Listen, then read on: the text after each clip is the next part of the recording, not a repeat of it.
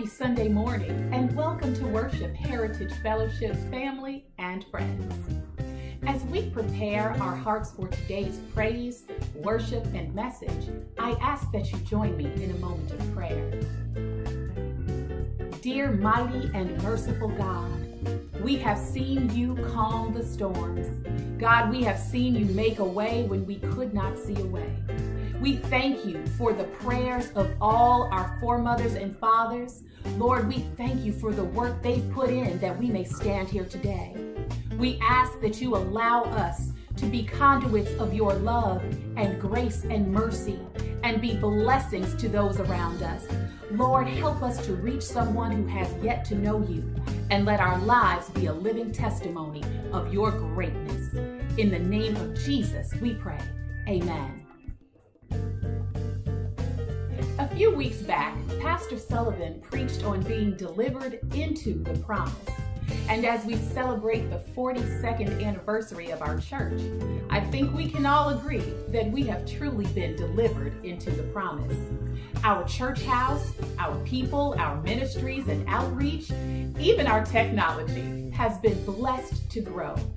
Today, we honor the founders of our church and the many willing workers who have invested their love, time, talents, and gifts into this body of Christ. They have set a high bar, and guess what? We can't stop, because to those whom much is given, much is required. And we have been given a strong spiritual foundation, a beautiful edifice, and an abundance of talents and resources. So on this anniversary Sunday, I've come to remind you and me that we've got to roll up our sleeves and get to work. Proverbs 16:3 says, "Commit your works to the Lord, and your thoughts will be established." That means if you want to shift your outlook, you must increase your output. Let's focus on increasing our prayer time and our dedicated service to God, and watch all the good things that will continue to flow from God. Amen. Let's stay connected. Each week during our virtual worship experience, you can interact with us at 7:45 a.m. on YouTube live chat and at 10:45 a.m. during the Facebook watch party.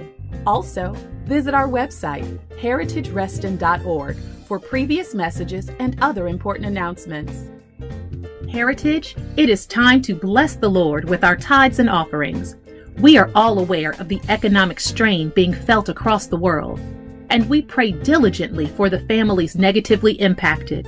But, thanks be to God, many of us have been blessed to retain our jobs, even see promotion and increase in this time. Luke 12:48 declares that for everyone to whom much is given, much from them will be required. In these unprecedented times, we pray that you will search your hearts and give as the Spirit leads. There are multiple ways to give. On our homepage, click Give in the upper right-hand corner and use the Secure Give app, or text to give by sending lovelifts and your dollar amount to 703-337-3347. You may also give through automated banking and by mailing your check to the church. We thank you in advance for your gifts of love. Each holiday season, the Heritage family participates in the Angel Gift Tag program, which provides Christmas gifts for children in need. Due to COVID-19, we have had to shift the program a bit, but we still need your support. This year, we will purchase and distribute gift cards to local families. To donate, please access Secure Give and select Angel Tree Gift. You may also send contributions by check or cash to the church. The need is great, but our God is greater, and we are excited to bless the children. Please submit your donations by November 30th, and thank you in advance for your gifts of love. When I was growing up in church, the saints used to march into worship every Sunday morning singing the same song. We've come this far, you know it, by faith, leaning on the Lord, trusting in His holy word, for He has never failed us yet. Can't turn around. We've come this far by faith. That's the song that rings in my heart as we celebrate this 42nd anniversary. And this morning we want to do things just a little bit different, but I would pause as we celebrate to ask you, beloved, ask you, Heritage Fellowship Church, to join me in honoring and recognizing the former shepherd of this house, our pastor emeritus, Reverend Dr. Norman Tate. Dr. Tate, Pastor Tate, has meant so many things to so many people. And in this season of pandemic, I would that you just take a moment as we celebrate God for his faithfulness in this place to take the time to pen a note of appreciation, of gratitude. It always feels good when somebody checks in on you. If you will join me in that celebration, in that recognition of sending in cards of recognition and gratitude, send them here to Heritage Fellowship Church. We'll compile them. We'll get them to the Tate family. And I believe it'll be a blessing as they sit in their quiet time to be able to open up and to receive the love that comes from a grateful people. So I invite you this morning to join in with me to celebrate the blessings that God has given us. And as we celebrate those blessings, it is my privilege to present this Sunday morning prayer, an anniversary prayer being led by our deacon in care, Sister Barbara Osborne Harris. Sister Barbara Osborne Harris is beloved of this congregation and has a prayer the Lord has laid on her heart for God's people, that as we continue to journey forward in faith, we will not forget a God that has brought us thus far on the way. Receive her even now. God of our weary years, God of our silent tears, God who has brought us thus far on the way. Eternal and almighty God, maker, creator, sustainer of all life, giver of the good and perfect gift, Jesus. Oh God, we come to you this morning, hearts humbled, spirits filled with hope and praise, because you woke us up this morning. You woke us up, Lord, and we are clothed in our right mind. A mind, oh Heavenly Father, that allows us to come to you first before we start this day. For we know, oh Lord, there is nothing we can do without your presence. And oh God, we just want to walk into your presence right now. We know, Lord, that you are all around us, but very often we don't walk into your presence. We stay to ourselves, oh Lord. And right now, oh Lord, we want to just walk into your presence and feel the peace that you provide to us. The peace, oh Lord, that surpasses all understanding. Oh Heavenly Father, this day we thank you for providing us with a foundation we did not set. We thank you, oh Heavenly Father, for giving us wells we did not dig, and food and provision, oh Lord, where we neither toiled or labored. We just give you thanks, Heavenly Father. We can't say it enough. We just thank you, thank you, thank you. Oh Heavenly Father, your people right now are looking at the world around us. We're looking at our own lives also, and we're trying to figure out what is going on. We're not allowing ourselves, oh Lord, to lean to you and not to our own understanding. For if we search your word, Lord, it says that there is nothing new under the sun, that life is lived in seasons. And oh Lord, your people right now are in a season that is so unknown to us as we walk. But as we remember, oh Lord, and we search your word, we know, Heavenly Father, that years and years ago, you asked folk to recount the miracles that you provide when your people are up against the wall. And oh Lord, we just recount that. And your word tells us too that when the children shall ask, meaning the children will ask. And right now we're among children who asked a question, but the elders did not answer. Oh Lord, please forgive us. Forgive us for not answering the question. Forgive us, oh Heavenly Father, for forgetting all that you have done to us in previous seasons. Hatred and bigotry and prejudice is not new. Oppression is not new, oh Lord. But see, Lord, we have forgotten to answer the question. We need to allow our children to know that there is nothing impossible with you. We need to allow them to know that this is not the first Red Sea.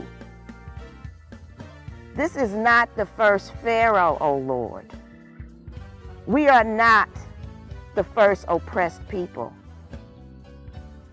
Oh Heavenly Father, open our minds and our spirits and our hearts to think about the stories presented in your word, to think about our own personal stories in our families.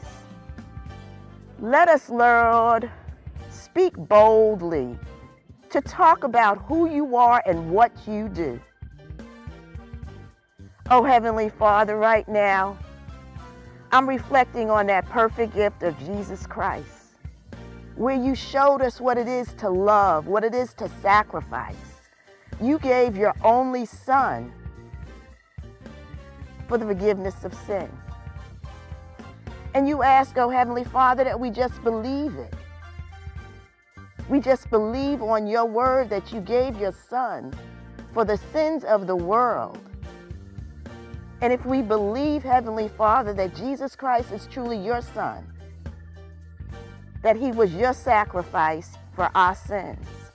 Sins before we even got here, Lord, because you know the nature of humankind. We have to believe, oh Heavenly Father, that he walked this earth. He, oh Heavenly Father, performed miracles and he healed both physical illness and mental illness. And Lord, we know right now we need a healing in terms of mental illness. We just need to believe it, oh Lord. And we need to also understand that his healing was for your glory and for your edification and not for ours. We need to understand that you sent him into the world, not to condemn the world, but through him the world might be saved. And yet, oh Lord, your people, and some, oh Heavenly Father, who claim to profess you, are condemning. Oh Heavenly Father, just forgive us for our own condemnation of your children. Forgive us, oh Heavenly Father, for thinking in ways that are not pleasing in your sight. For acting in ways, oh Lord, that are displeasing and that dishonor your love and your gift of your Son. Oh Heavenly Father, we need you.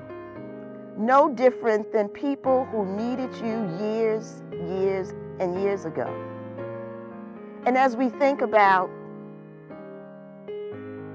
the peculiar pilgrimage of people, oh Lord, who have suffered oppression, when we think about it, Heavenly Father, we know that we must turn to you because you are the answer. Heavenly Father, we can look in our own histories. We look at the history of this country, and we're able to see, oh Lord, how you have moved in spite of the evil. We can see it, oh Lord. We can look into our own lives. We can remember a praying grandmother. We can remember other saints, oh Lord, who put their own lives on the line as they heard your voice to tell them to move into ways that were really uncomfortable, but served the greater good. Oh Lord, we know folks, oh Heavenly Father, who understood if they just have the faith of a grain of a mustard seed, they can tell that mountain to move. See, Lord, you're not asking us to climb those mountains. You're asking us by faith to hold that mustard seed and believe, and you will move the mountain. Oh Lord, we need more energy. We need the spirit of the saints of old to speak to our hearts, to speak to our minds. We need to understand, oh Lord, that it's not about us, it's about you. And your word tells us that this fight is not flesh and blood. It's spiritual. Your spirit of good against the spirit of evil. Oh Heavenly Father, move in ways you've never moved before. We need to hear a word from you so that we can be your light. Oh Lord, forgive us when we take that light and we hide it under a bushel. Oh loving and kind and forgiving God, we know that we need you. Your children are calling out. We have to be your instruments once again. Oh Heavenly Father, as I recount the Samaritan woman, a woman shunned in a culture, despised by many. But Jesus, oh Lord, walked up to her when others wouldn't.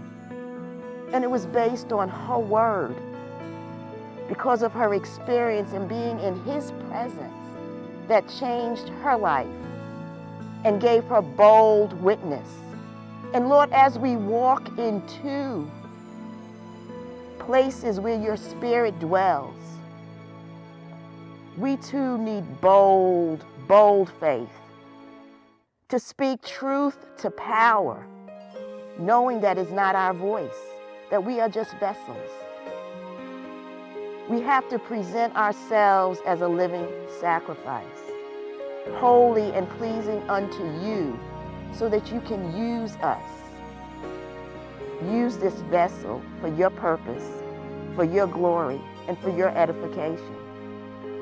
We're not worried right now because we know you got us. You've always had us, and you always will. We will trust, O Lord, in you. We will trust, O Lord, in you. We will trust, O Lord, in you. And we just thank you, Lord, for the elders who raised their voices to bring remembrance to the young. Not only those they can see, we have to tell the story of how you parted the Red Sea. We have to tell the story how you held back the waters in the Jordan. We have to tell the story about the man who regained his sight. We have to tell the story about the raising of the dead.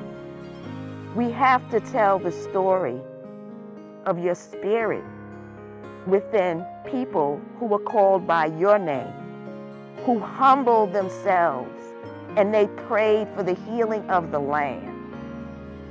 We have to tell the story. We have to be a part of that story. Oh, Heavenly Father, right now I'm just going to do something personal. I thank you for my father, for a father whose life was parallel to what Jesus talked about, who said that we should look at our earthly fathers. And if we look at an earthly father who provides for us, why wouldn't a heavenly father do? Oh Lord, my father gave his life to Christ so that I could have the example and the belief of a heavenly father, because I had an earthly father who mirrored the characteristics. I had a grandmother who talked to me about wrestling with the angels, wrestling with God until she got blessed. Her story that I had to share and remind my mother and my aunts prior to their transition. Just wrestle. Think about the goodness of God, not only in their lives, but in the lives of all those who came before. We have a responsibility. We have a story. We've already won. Let us walk on into our victory, knowing that God got us. He's always had us. He has us. His spirit within us is greater than all of the spirits outside of us. Let us boldly and with confidence and with faith walk into the presence of God, that God can be victorious through his people. We humbly submit our prayer, knowing that when we get off of our knees, it is answered. To God be the glory. To God be the praise. Oh, Heavenly Father, give us what we need to pull this generation through and to pull generations we have yet to see. This is our prayer that we pray humbly in the name of Jesus Christ, our Lord and our Savior. Amen, amen, and amen.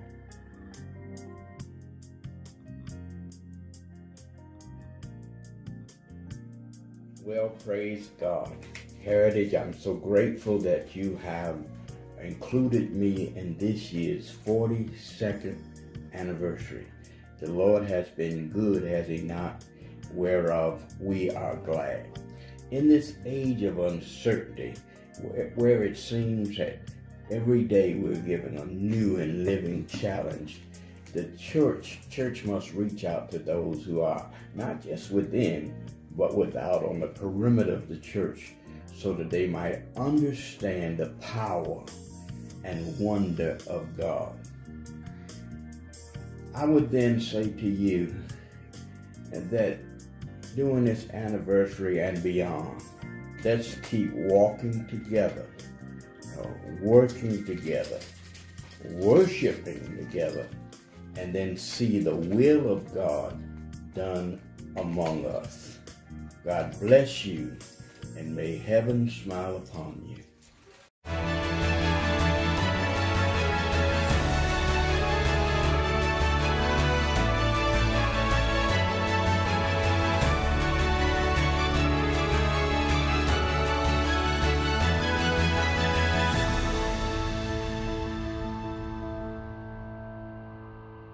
Heritage started as a very small church. We met in people's homes. Then we moved to the Southgate Community Center. When we outgrew that, we moved to the Reston Community Center. We found a plot of land on Fox Mill Road where we built a small church. That church served us well, but as we continued to grow, we found that we had to blow out the windows every Sunday so that people could sit out on a deck and hear the services. That worked very well until winter time. We then built an annex. The annex housed our Sunday school, which before then had been on the back rows of the church.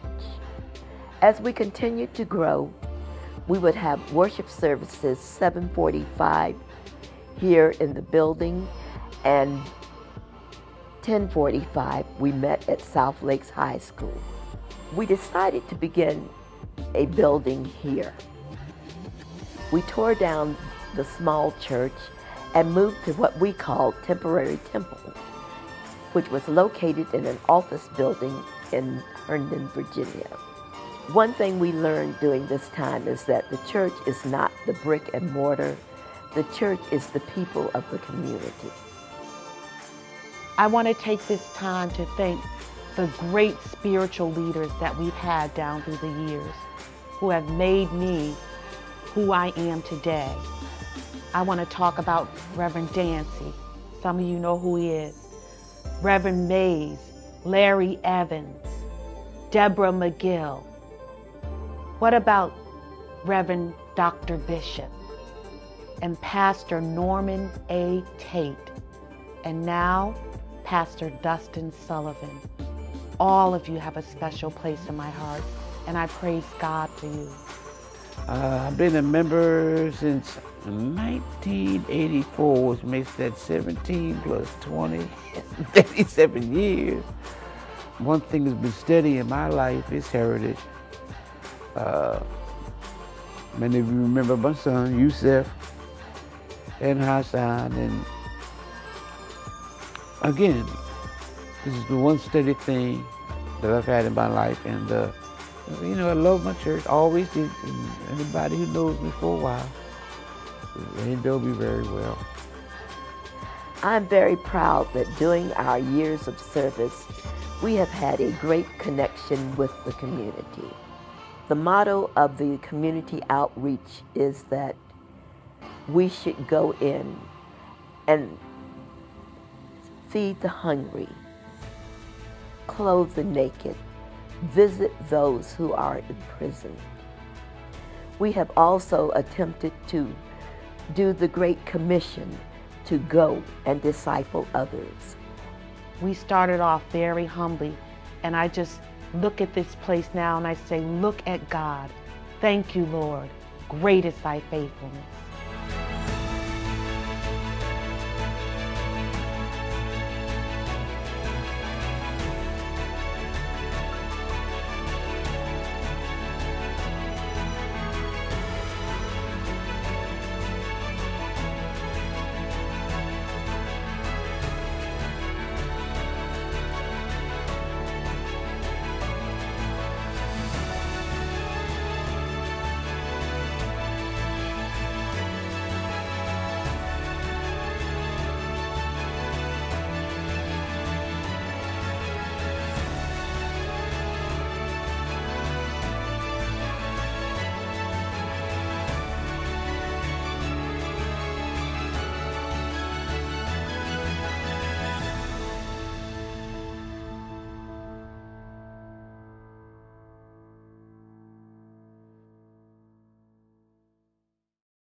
As you did it to one of the least of these, my brethren, you did it to me.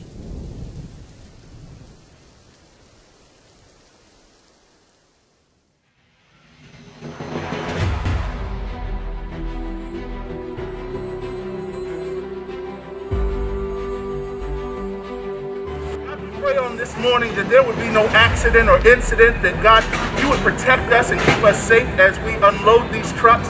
God, we pray that as we do so, that we do so with the Spirit of Christ, and that our hearts would be filled with your joy, God, that somebody might come to know you, come to know your love, come to see an answered prayer, oh God, in the way in which you bless our hands and bless our hearts to be of service to ministry.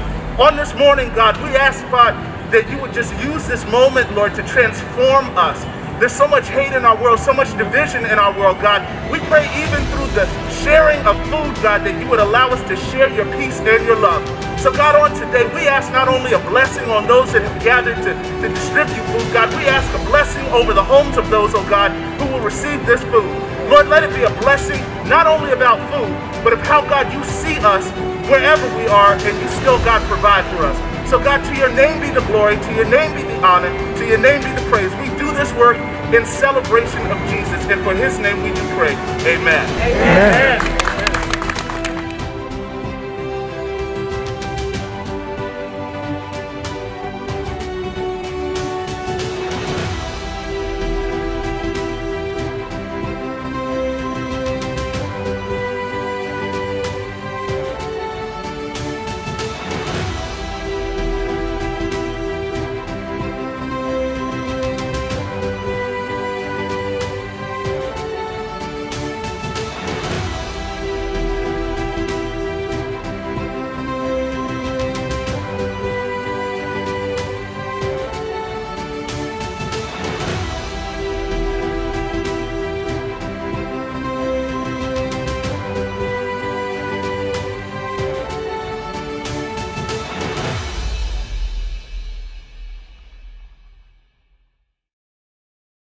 Now, let's worship with the praise team and make a joyful noise unto the Lord. Praise the Lord, saints. Somebody say hallelujah to God. Hallelujah. We give you glory and honor and praise, oh God, as we celebrate another church anniversary. Our God is faithful, amen? Yes. Amen. We will continue to believe in you and trust in you, oh God. I know that faith is easy when everything is going well. But can you still believe in me when your life's not going well? Oh no. And when all the things around you seem to quickly fade away, there's just one thing I really need to know. Will you let go? I'll trust you, Lord. Will you stand on my word? I'll trust you, Lord. Against all odds, will you believe what I have said? Oh, I'll trust you, Lord. What seems impossible, I'll trust you, Lord. Will you believe? I'll trust you, Lord. Every promise that I made, will you receive? Yes, I will trust you, Lord. I know that faith is easy when everything is going well. Oh yes. But can you still believe in me when your life's not going well? Oh my. And when all the things around you seem to quickly fade away, there's just one thing I really want to know. Say, will you let go? I'll trust you, Lord. Will you stand on my word? I'll trust you, Lord. Against all odds, will you believe what I have said? I'll trust you, Lord. What seems impossible, I'll trust you, Lord. Will you believe every promise that I made? Will you receive? Yes, I will trust you, Lord. I will. Oh, yes, I'll trust you, God. Yes, I will trust you, Lord. Where else can I go? I'll trust you, God. I'll trust you, Lord. Yes, I will trust you, Lord. Who else can I turn to, God? We're gonna trust you, God. Every believer join together and say, I will trust you. I will. I'll trust you, God. Oh, no matter how hard the road may seem, every step I take, I will. Oh, in my troubled time, I will. Oh, in my sadness, I'll trust you, God. In all of my hurt, I will. Every day, oh,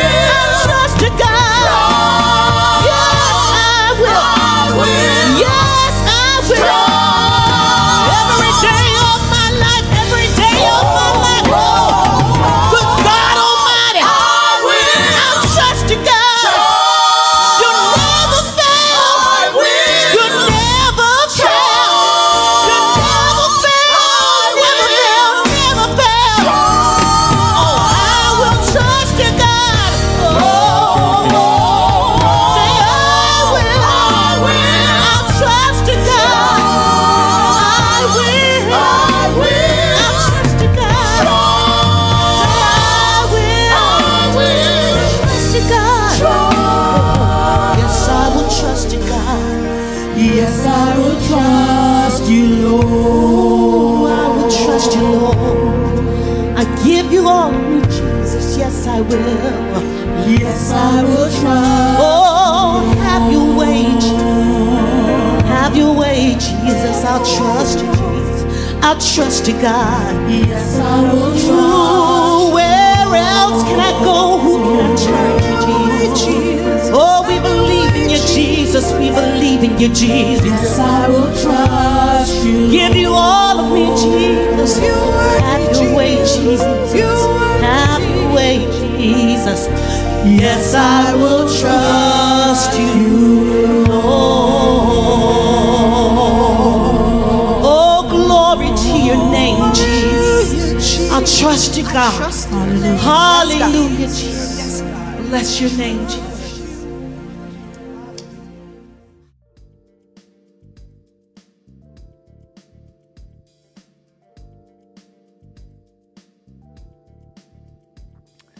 Good Sunday morning. We have come into his house, gathered in his name, to worship Christ the Lord.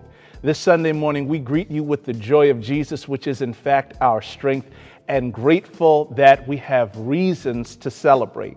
One of those reasons, beloved, is our 42nd anniversary. Come on, beloved. Let's worship God even now for bringing us safely through 42 years of ministry, 42 years of being a witness, 42 years of spreading the gospel, 42 years of being a beacon of light and hope to a world that is searching for Christ. On this Sunday morning, I am so delighted to stand before you, to have the blessed privilege to present to you a brother beloved unto me, one that I have known, one that stretches me to grow in the practice and in the gifts that God has given me. None other than the esteemed Dr. Joseph Evans. Dr. Joseph Evans is a name that each of us should know. Dr. Evans is the Dean of the Morehouse School of Religion in Atlanta, Georgia. Dr. Evans is a well-seasoned voice of the gospel. He is a former pastor. He is a former adjunct professor at both Howard and Wesley. Dr. Evans is an esteemed voice, a prophet of our times. And this Sunday morning, he has graciously accepted the invitation to be our 42nd church anniversary speaker. So on this morning, I pray that wherever you are, that you get in your seat of readiness, that you open your ears, that you tune down the noise around you, that we lean into the faith together as we await a word that has come from on high. On this Sunday morning, we invite you even now, won't you please pray with me? Our Father and our God, we thank you, Lord Jesus, for this 42nd year of ministry. We thank you, God, for the women and the men, named and unnamed, the under-shepherds, oh God, who faithfully guided your people in their quest to serve you. On this Sunday morning, there's some names, oh God, who ring loud in our hearts as we remember the tradition, as we remember the journey of faith that you brought us on. And so, God, we lift them even now to your hearing, oh God, to celebrate and to give glory, honor, and praise for what you have done through this body of believers here in Reston, Virginia.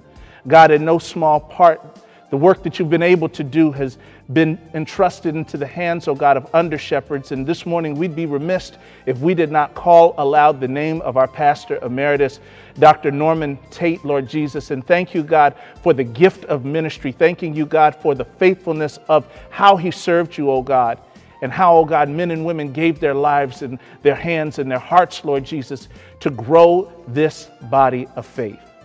Lord, on this Sunday morning, building on a firm foundation we stand, and in expectancy and excitement for what you are yet still doing, we offer you our praise as we lift worship to your name.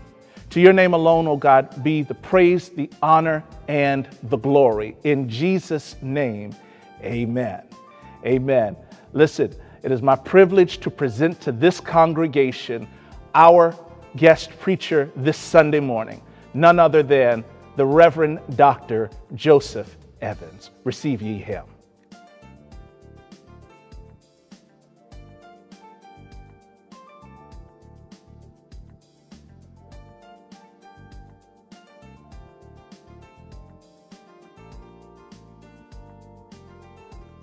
The title of our anniversary sermon is The Politics of Bread. Turn with me in your Bibles to the Gospel of John, chapter 6, as we look together at the fourth miracle that Jesus performs before his people. And while you're finding your space there, in the word of the Lord, I want to thank you for this kind invitation to be a part of your 42nd year of church ministry. I'm equally thankful and appreciative of your pastor, Dr. Sullivan, who is very well prepared to pastor a church of this esteem through this generation. And I am certain that all of us are thanking God that he has prepared this young man to come into this space, to lead us into uncharted territories. But if the church is to be the church, she will depend upon the Holy Spirit and the word of the Lord and the discernment of the preacher and the leadership to carry on in these uncertain times. And certainly to all of the members of this esteemed house, all of the officers and wayfarers who will come over these next years, God's blessings upon you. Now you've more than likely found your place in the Gospel of John, chapter 6, and I shall read for you verse 10. Jesus said, "Have the people sit down." The men numbered about 5,000. Then Jesus took the loaves, and after giving thanks, he distributed them to those who were seated. So also with the fish, as much as they wanted. Again, we're talking about the politics of bread. If you are a person who works in a diverse group of people or fellowship, perhaps you play bridge, or others are in upholstery groups, or you are in knitting clubs. You have a diversity of people, and in those groups you find out a lot about what people truly believe. Let me say to us here today that it is not our religion that reveals our politics, but it is our politics that reveals our religion. Either you believe in the abundance of resources, or you believe in the scarcity of resources, and if it's the latter, you have already demonstrated that you are on the side of empire. Jesus, our Lord, in this 6th chapter, has come out of the space of Capernaum of Galilee. It was there that God in Christ revealed that he had miraculous, peculiar, unusual power. He preached the gospel, he taught the gospel, but he also cast out demons. And people were attracted to the external person of Jesus, and so they followed him. They followed him out of Nazareth, or out of the region of Capernaum, and they followed him down the sea line of the Sea of Tiberias, like a serpentine line of people following what they may have thought of as a Pied Piper, as a drum major of justice. One can look up and see the seagulls, and we get a pericope, or a bird's eye view, as we look down on these throngs of people following him. Their feet are touching upon that Palestinian chalky soil, and the salt that was in the bracket water of the Sea of Galilee, or the Sea of Tiberias, bristled against the nostrils of their noses. And as the incline took place, as they walked, their breathing began to become rapid. One could feel the pulsating of their hearts and the pulsating of their veins and their arteries as they made every effort to stay in contact with Jesus. And then a gentle incline. Jesus begins to walk upwardly into what appears to be a plateau of sorts. The writer gives us some indication that this is John's interpretation of what Matthew called the Sermon on the Mount. And there Jesus reveals his beatitudes and the ethical, poetic nature of God and how you and I should conduct ourselves in the kingdom of God upon the earth. Jesus then sits down. He sits in the position of a rabbi, one who has the power and the authority to teach people. And there, Jesus looking over, he sees them approaching, and then he turns to his disciples and says to them in a very direct and in an imperative way, where are we going to get the monies to feed the people? And they look at Jesus in an awkward fashion. They look at the throngs of people and they think of the monies that they have in their resources. Jesus knew what they were going to say, but he wanted to find out if they were catching up to who he really was and frankly who he is. And then the Lord, knowing what they would say, they said to him, we only have enough money here, which is nothing more than maybe a couple of days' wages. It would not be enough to exchange for parcels or morsels of bread just to feed just a few of them. Now, Jesus was aware that these men who had followed him closely and intimately as his disciples, they had a politics of bread that said that they believed in the scarcity of resources and not in the abundance of resources. Jesus, from that alone, understood that his disciples were depending upon their flesh and not upon his spirit. And so Jesus, after interrogating and investigating their maturity in faith, one of his disciples said to him, Jesus, there's a laddie boy here, a boy who has but a few barley loaves of bread and a few fishes. I suppose that you and I should identify with this lad because even though he is anonymous, I suppose he's really synonymous because majorities of us are not remembered because of our names. He makes clear that Ralph Ellison's Invisible Man was in existence prior to the writing of Ellison's word. No, this laddie boy, this nameless child, this person in the throngs of people is remembered in the lexicon of God, but not because of his name, rather because he had the resources.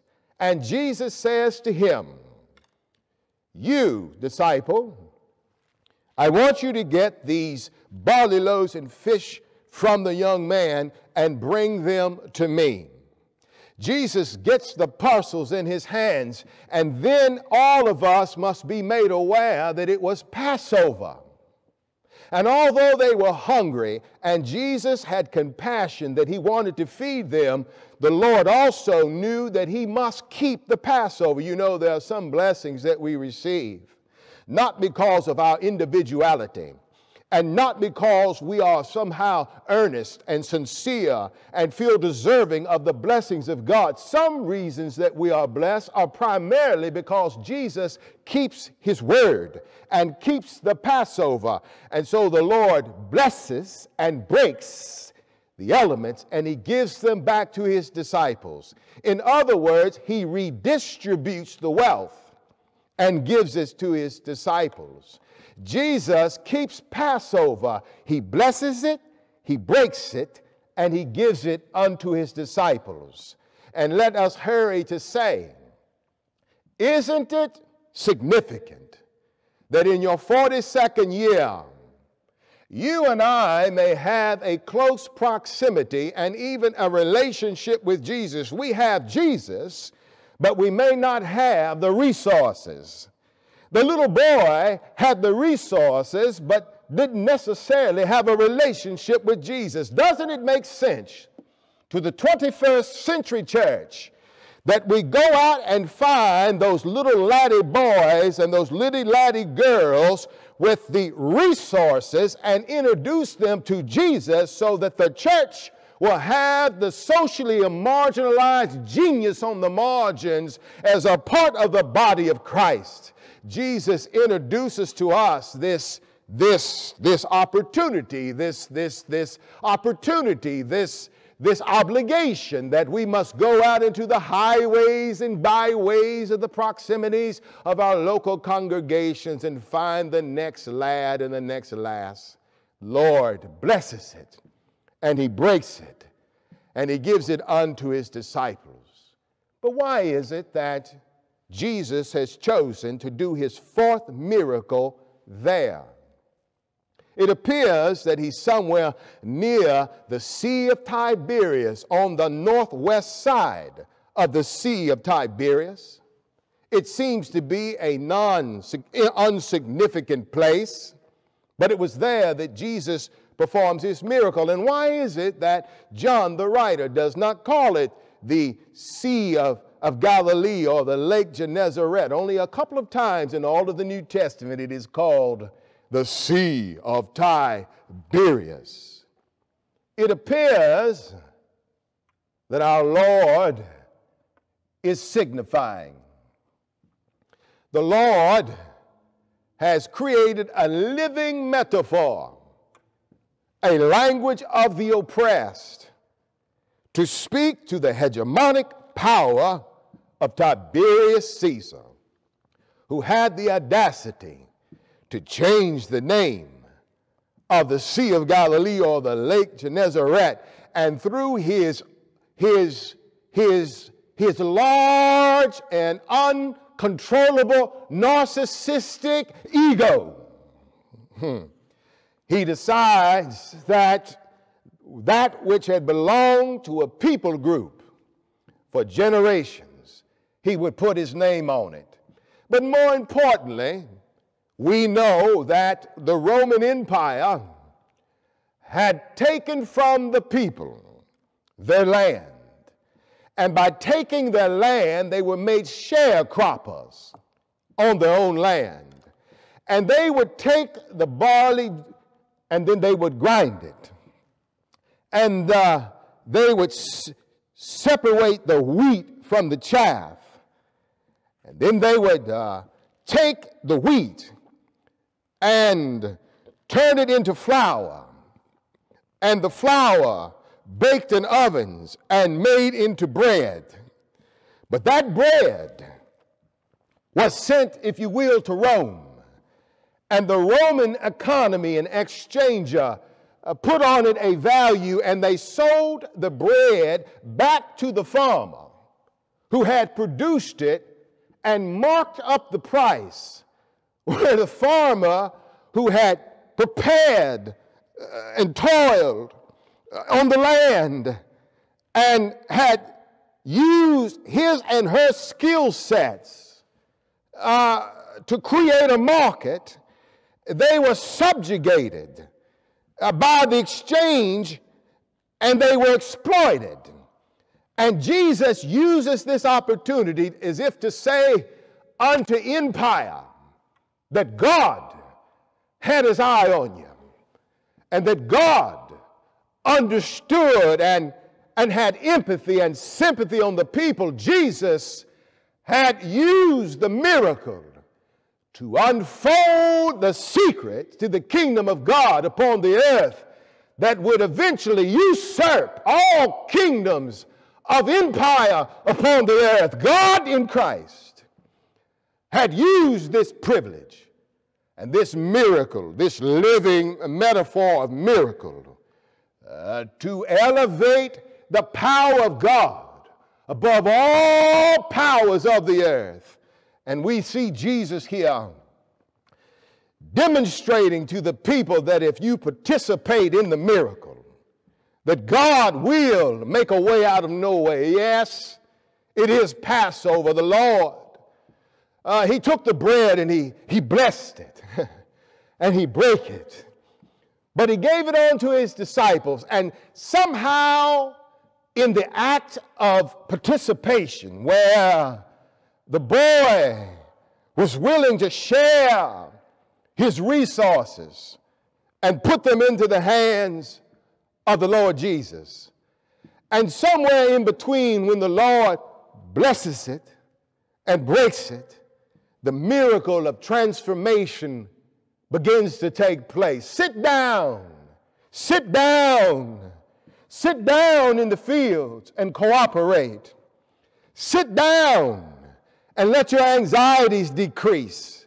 And while you and I are doing that, God is doing a miracle in our midst. I don't know what the miracle will be at this church over the next 7 months, but if you just sit down and trust God that the Lord will raise up resources for you that inevitably you would have never had. Just sit down and listen to the voice of God, and the Lord will do that which has never been done in the first 42 years of your church's existence, in spite of how noble this time has been. The Lord performed his fourth miracle, demonstrating that he uses my euphemism of the politics of bread. That is, there are some of us that it is not our religion that reveals our politics, but we know now through this last episode that is still ongoing that there was a Herod in the land that has convinced so many of us that our politics have revealed our religion. We have been exposed about what we truly believe. And we've put our faith in man and empire as opposed to the Lord and the kingdom of God. There's one last thing here that we should not miss. And this is very important for the church, for not only did Jesus reveal the hegemonic supremacist practices of empire, but Jesus also revealed the classism that's in religious bodies, and that includes the church. This little boy's fish and his bread would have been a barley bread that would have been equivalent to what you and I would know as Wonder Bread. Some of you don't know anything about that, but some of us do. We know what Wonder Bread is. And the fish that Jesus had retrieved from the little boy would have been nothing more than, in our time, a can of salted sardines that many of us would not eat if we could help it. We know that the little boy came from the lowest class structures of his society. Another reason we may not really know his name. But it wasn't until the boy was revealed that he had the resources that the people in the thrones even knew who he was. It was because they needed him and what he had. Otherwise, the people would not have even bothered to recognize his personhood. Oh, Christian, too often we are guilty of dehumanizing people simply because they don't appear to bring anything to our classism table. And often that is a part of every church I've ever had the privilege either to pastor or to stand in. There's always persons in the church that are not certain and aware that there are talented people among them, gifted people, spiritually gifted people who can enhance the mission of the church. Jesus not only told on empire, but Jesus told on the church. And brothers and sisters, I've dropped by to tell us that as you inevitably will participate in the politics of bread, and you will recognize the power structures of empire and your role to resist, even to abolish them. Don't forget that we must also deal and abolish those structures in our churches that could very well disengage, push people away, people who want to be a part of the body of Christ. Well, Jesus, as you know, is the bread of life. And between the 6th and the 9th hour, when the sun refused to shine and the moon turned to blood, they hung that bread up high and stretched him out wide. And in the darkness, we hear him cry, Eloi, Eloi, lama sabachthani, my God, why hast thou forsaken me? But it was at that time that all of the church could see that the crucifixion and communion come together, because they took a sword and they thrust it into the side of Jesus as though they were breaking the bread of life. And the blood came running, mingling down as the communion wine that would take the table. Jesus blessed it. He brake it. And he gave it unto his disciples. And thanks be to God, there's still a fountain filled with blood drawn from Emmanuel's veins. Sinners are still plunging beneath that flood to lose all of our guilty stains. But when you and I have been there 10,000 years and bright shining as the morning sun, there'll be no less days to sing God's praise than when we first begun.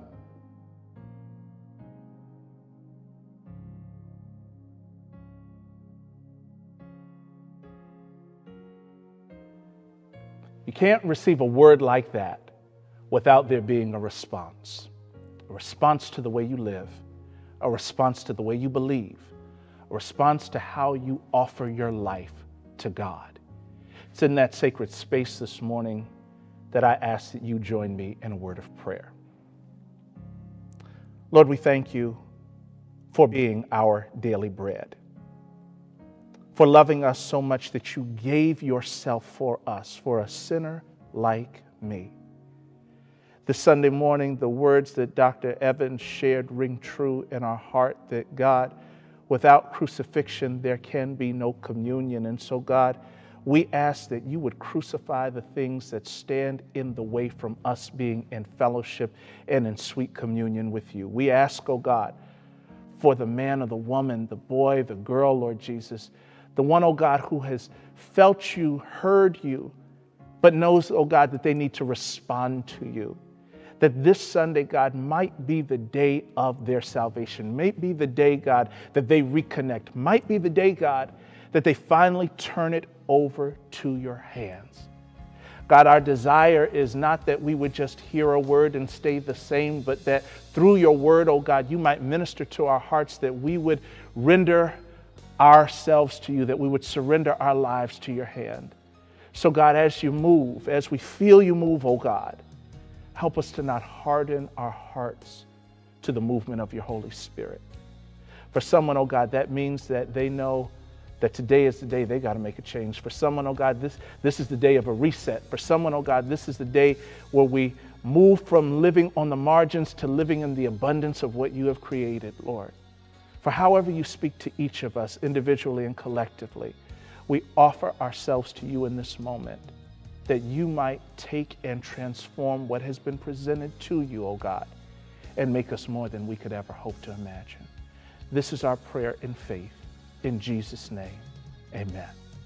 This Sunday morning, as you respond, as the Lord ministers to your heart, won't you reach out to us at lovelifts@HeritageReston.org. Lovelifts@HeritageReston.org.